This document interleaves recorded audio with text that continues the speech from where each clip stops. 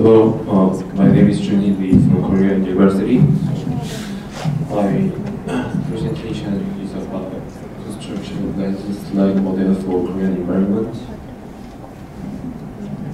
This is background. As you know, climate change is affecting the entire world. The same goes to Korea. So, especially the problem is increasing summer heavy rainfall due to climate change. So, these heavy rains are affecting many landslides. So, in this study we investigate, I investigate the mechanism of occurrence of landslides through analysis of landslide occurrence factor, and the final goal of this study is to present landslide model suitable for Korean environment.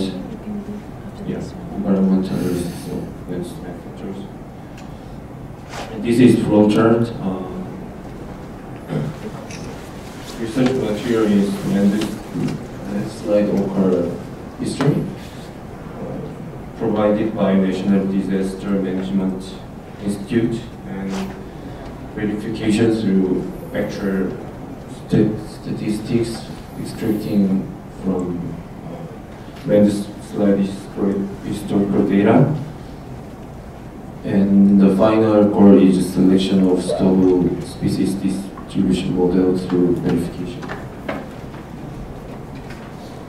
Yeah, this is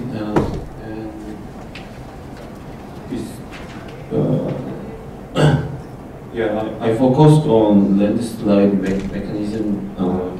Landslide is caused by two factors. In this study, we will consider both internal factor and external factor.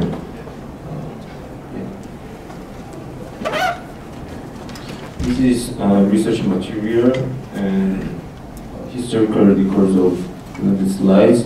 It includes address, coordinates, and cause and data of occurrence of landslides from 2011 to 2017.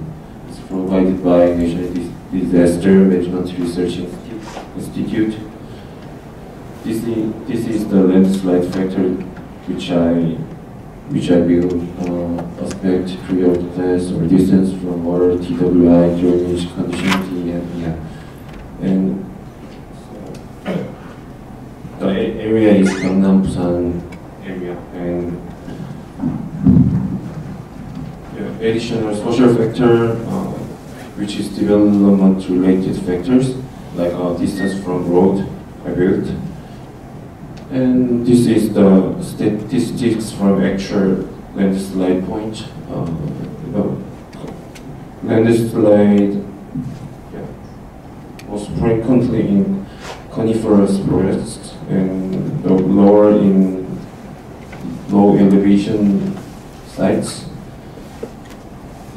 And the more close to water system, the landslide occur frequently. So then this is the example of the result operating the Maxent model. I will verify the actual statistics landslide factor. So I will verify the actual factor. Further study, I will